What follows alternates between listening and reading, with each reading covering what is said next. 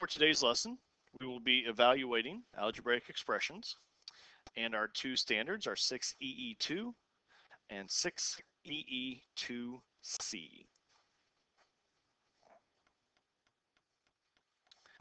So to evaluate an expression, we are given an expression and then given a value for the variable. Without that value for the variable, we can't really do much with our algebraic expressions. So the first step that we will do in every situation is the same, and that's called substitution. Substitution occurs when you take one thing out and put something else in its place. So in our situation, we're going to be taking the variable out and we're going to substitute a value, a number, into its place. So if we're going to evaluate x plus 5 when x equals 9, our first step is to take out the x and put in 9, and then we're just simply going to do 9 plus 5, which is 14. So if we evaluate 30 minus y when y equals 6, we're going to take out the y and put in 6, and 30 minus 6 is 24. Evaluate 8p when p equals 7. Well, 8p means 8 times p, so we're going to take out the p and put in 7. We're going to do 8 times 7, which is 56. Excuse me. Evaluate q over 10 when q equals 60. We're going to take out the q and put in 60. 60 over 10 is 6. And evaluate m over 4 minus 9 when m equals 36. Which means we're going to do 36 over 4 minus 9. We follow our order of operations, so we do 36 divided by 4, which is 9, and then we would have 9 minus 9, which is 0.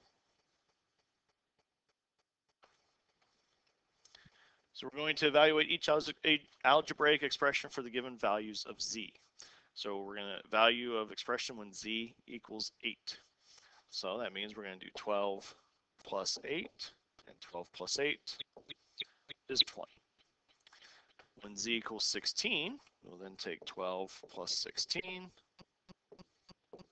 which is 28.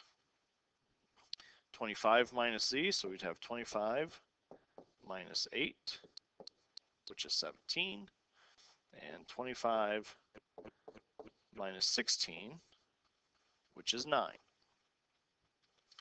3z minus 14 means we're going to do 3 times 8 minus 14. 3 times 8 is 24, and 24 minus 14 is 10. And then when z equals 16, we would have 3 times 16 minus 14. 3 times 16 is 48. 48 minus 14 is 34. And then z over 16 plus 15, so that would be 8 over 16 plus 15. Well, 8 over 16 is half. 1/2 plus 15 is 15 and a half. Or, when z equals 16, we'd have 16 over 16 plus 15. 16 over 16 is 1. 1 plus 15 is 16. Excuse me. So evaluate each algebraic expression when q equals 20. So we would have 4 plus 2 times 20 over 11. So when we have a situation like this, what we want to do is take what's on top and we want to think about that as being in parentheses. And a good rule of thumb here when working with these is to do one step at a time. As you notice, my first step on each of these was to do the substitution. And after that, just do one thing at a time. Take care of one piece of it. So if I follow my order of operations, I'm going to take 2 times 20. 2 times 20 is 40. Then I'm going to take 4 plus 40, which is 44.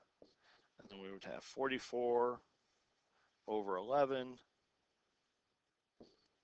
which is 4. I'd have 125 plus 20. That over 7. Again, you want to think about this as being inside parentheses. 125 plus 20 is 145. 7 goes into 145 20 times, so you'd have 20 and 5/7. And then 11 times 20 over 4 plus 25. 11 times 20 is 220.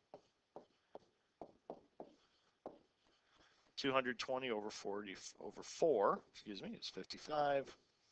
And then 55 plus 25 is 80.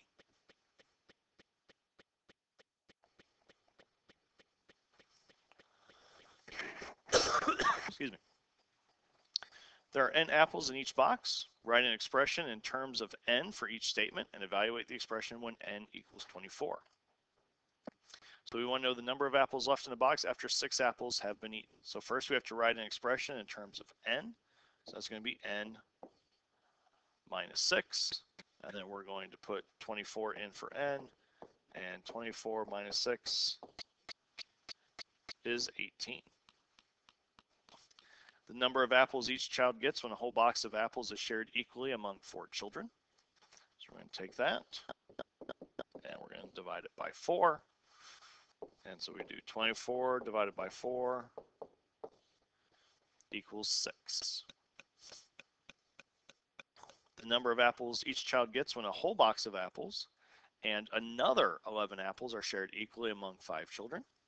So one way we could do this is we take the apples, add 11, and then divide by 5. Or we could have n plus 11 over 5. Either of those expressions would work. And we put 24 in for n, and 24 plus 11 is 35, and 35 divided by 5 is 7.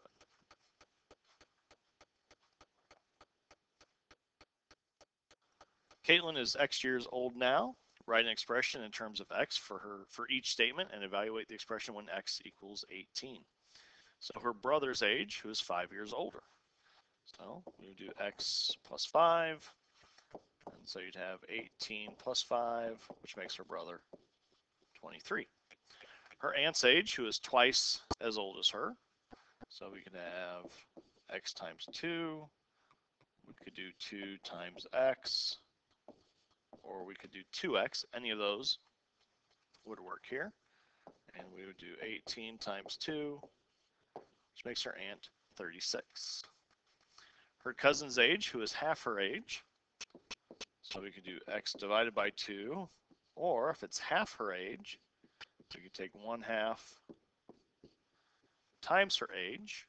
Either way works. So we do 18 divided by 2, or half of 18. Either way, we get the cousin, who is 9.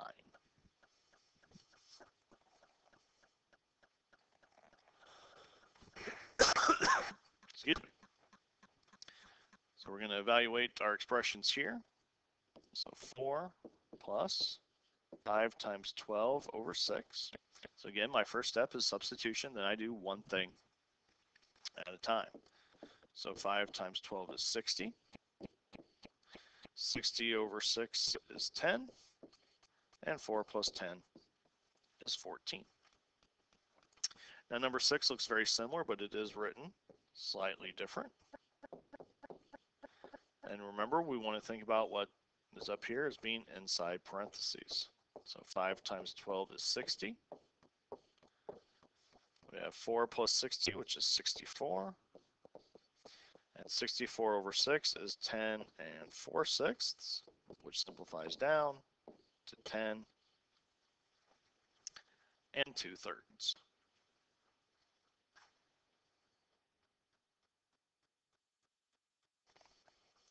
Come down here, 8r over 9, r equals 27. So 8 times 27 over 9 minus 15. 8 times 27 is 216. 216 divided by 9 is 24. And 24 minus 15 is 9. 16 minus 2 times 18 minus 4 all over 3. So we have 16 minus 36 minus 4 over 3. 16 minus 32 over 3. 16 minus 10 and 2/3, which is 5 and 1/3. So you'll see that evaluating some of these problems does take a little bit of time, especially if you do one step at a time, but doing one step at a time helps ensure that you are getting a correct answer. Now in this situation here, you'll notice that we have more than one variable, but the variable is the same, so they're both x's, which means anywhere we see an x, we're going to substitute that with a 3. So 3 plus 1 over 2 plus 5 times 3 minus 3 all over 10. 3 plus 1 is 4. 5 times 3 is 15.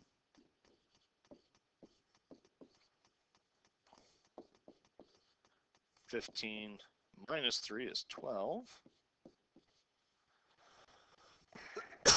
Excuse me. 4 over 2 is 2. 12 over 10 is 1 and 2/10. 2 plus 1 and 2/10 is 3 and 2/10, which simplifies down to 3 and 1/5.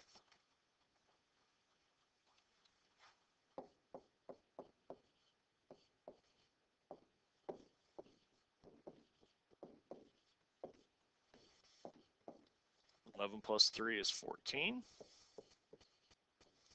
9 times 3 is 27. 27 minus 3 is 24. 14 over 2 is 7. 24 over 4 is 6. 7 minus 6 is 1. So again, on these, if you just take your time, slow down, don't do a whole lot at once, you should be fine. Okay, the calculations aren't difficult, it's just there's a lot of them and you're going to be rewriting things numerous times. So still just take your time, slow down, and think about what it is that you're doing.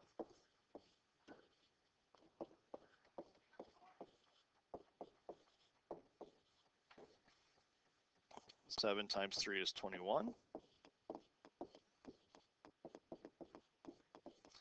2 times 3 is 6. 21 minus 6 is 15. 8 plus 6 is 14. 15 over 3 is 5. And when you have 4 outside parentheses on 14, that tells you to multiply. 4 times 14 is 56. 5 plus 56 is 61. Again, a lot of this is just rewriting. The calculations aren't too difficult. It's just that you're going to find yourself writing the same thing over and over again, but that's okay. You'll notice that you'll be writing less because you will be doing calculations in there. So 3 times 3 is 9. 4 times 3 is 12. 13 times 11 minus 9 is 2. 16 minus 12 is 4. Excuse me. 13 times 2 is 26. 5 times 4 is 20. 20 over 2 is 10. 26 minus 10 is 16. So again, take your time. Go 1 or maybe 2 steps at a time. Go slowly, and you should be fine. All right, that's it for today's lesson. As always, I hope this helps.